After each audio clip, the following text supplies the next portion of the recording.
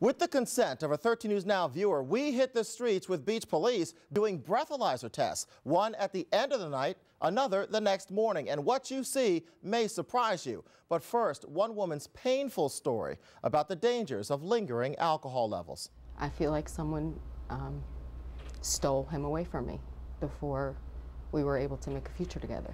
Tess's fiancé was killed by a drunk driver. It didn't happen in the middle of the night when most of us think DUIs occur. It happened in the morning. Michael Latimer killed at 7 a.m. on his way to work.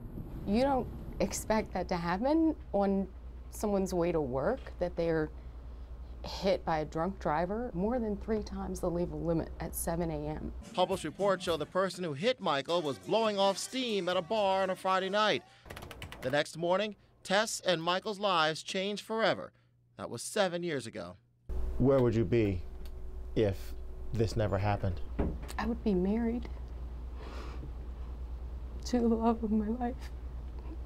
Does this still shock you? Sure does. Beat Sergeant Scott Wichtendahl has spent 26 years trying to get drunk drivers off the streets. The night isn't the only time they're finding drunk drivers. We've arrested people at 8, 9 o'clock in the morning. In the last 2 years, between 5 and 10 a.m., Hampton Roads police have made at least 814 DUI arrests. But this figure does not include Norfolk. We were told those numbers were not available. People definitely don't think about the next morning.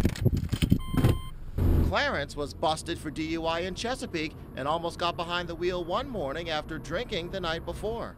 The breathalyzer that's installed, I failed it and couldn't start my car. Are they just as dangerous the next morning as they might be that night?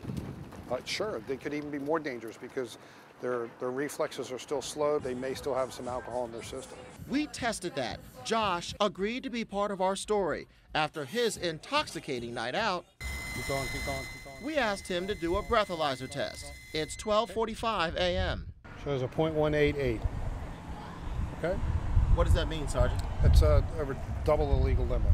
The legal limit in Virginia is .08. You can be arrested for a .05. Would you ever consider getting up the next morning and driving? Yes. Scary.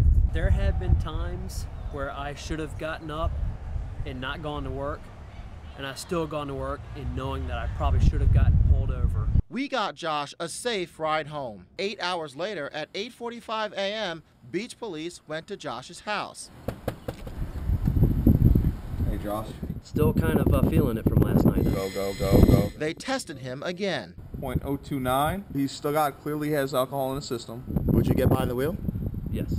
You would? Yes. And what's your reaction to that? Not surprised. His BAC is going to be down to 0 for another 15 hours. Bob and Kay Walsh from MAD try to educate the public with this device called the Intoxiclock. It takes your body type and your drinks and calculates how long it takes for alcohol to completely leave your system. Almost 2 o'clock in the afternoon before his BAC just on his 3 Long Island iced teas is down to 0. Wow. They see it, and all of a sudden it's just eye-opening for them. Their daughter Robin was also killed by a drunk driver. They work hoping no other family gets that phone call night or day like Tess did. Even though this is hard for me and it's painful to relive it, if I can make a difference in one person, then it's worth it. I think it's worth it. To see how that Intoxiclock works, head to WVEC.com. We have a lot more information there on how long it takes for alcohol to completely leave your system. LaSalle Blanks, 13 News Now.